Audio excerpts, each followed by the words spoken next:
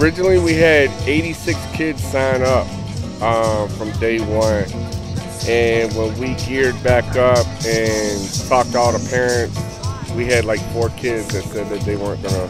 Their parents said no, not this year. It means a lot. As you saw this morning, we had a tremendous support, outpouring of the neighborhood. It means a lot to me because we're bringing back this community. We're bringing back what has been here for over 50 years.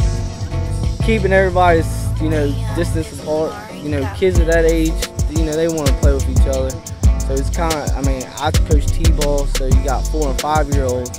So that it's kind of hard really to keep the kids apart because, they want to interact with each other. Coming back, just seeing the smile on the kid's face, man, that alone for me is satisfaction. Seeing how much fun a kid has. I know how much fun I had when I played baseball, so I can only imagine how much fun they're having. But the main thing, what I told my team, I said it's a game. Go out there and have fun. It's been a long wait. I got 5 kids playing 3 different teams. It's 12 years I've been doing it, so yeah, it was a long wait, and everybody was like, we don't think it's going to happen, and it did, and yeah, we're back to play. The kids are adapting to the new safety requirements. Now that every time we take a break, we have to give them hand sanitizer and stuff like that, like wipe them off, so like that. And then on top of it, they can't use the same bat and helmet, so we have to give them their own bats and helmets so they won't use the same as anyone else, so they won't get the risk of catching anything. Normally I play second base, but I can also play shortstop, center field, sometimes right field. I'm definitely excited to see my friends again, especially with COVID. Just kind of being here, it's just been hard to come in contact with anyone, basically. If you've been around anyone that's been sick, we gotta just constantly keep reminding each other to be safe. It's hard. I think our instinct is to kind of be a little bit closer than 6 feet, but just constantly reminding, and it's good to be aware of wearing masks and just keeping a distance. Well, I think there's a learning curve. The boys are keeping social distancing in the dugouts, and we can't bring food in the dugouts. And what I like is at the end of the games, they kind of tip their hat to each other rather than high-fiving.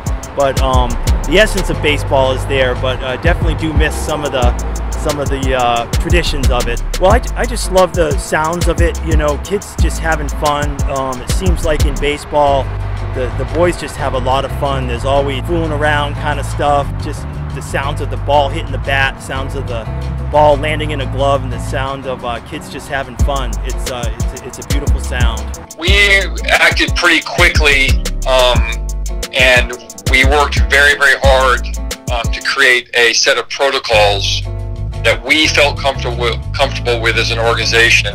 And part of those protocols were clearly put in line with the mandates by the government and the governor and the CDC. We wanted to make sure that first and foremost that if we were going to train and then if we were going to play, that we were going to do it in the most safe way possible for our membership, and that's the players and the families and the coaches and staff, because we're all interconnected with all of this.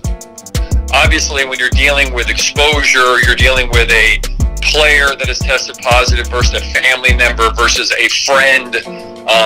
When you're dealing with staff or a staff's spouse or staff's friend, there's all these variables, and there's all these, you get into situations where it's the person that's active, or it's once removed or twice removed, when the exposure was, how long the exposure was from ago. And so we have all these things that we put in place, but generally we follow our protocols. And if a player is directly tested positive, and they've been in contact at training, so they've been with the team for 1 or 2 practices, more than likely that team is going to be shut down for 2 weeks for the safety of the group, and the player would be required to test negative twice with COVID tests, and or they could return 14 days past their last symptom of COVID. soccer is 5 weeks back. I think that lacrosse maybe a little bit longer, 6 weeks, 7 weeks back. Lacrosse actually had some games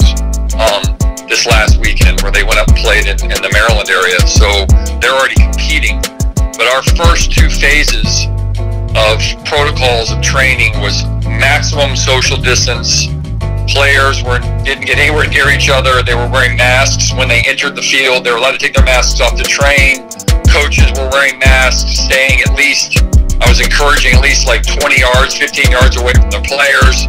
They were mostly only doing technical work, which means, passing the ball, working on little skills. And we basically went into 2 weeks of phases, and we are now in phase 3, which now matches phase 3 of what's going on in Virginia under their guidelines, which is allowing some playing. We've really continued to encourage social distancing. We've encouraged social distancing during practice, like at breaks. They are to be at least 10 feet away from each other. We want everybody to spread out. We don't want players walking together on the facility. We're trying to be as safe as possible for our membership, but also we want to be able to have a functioning practice, so to speak.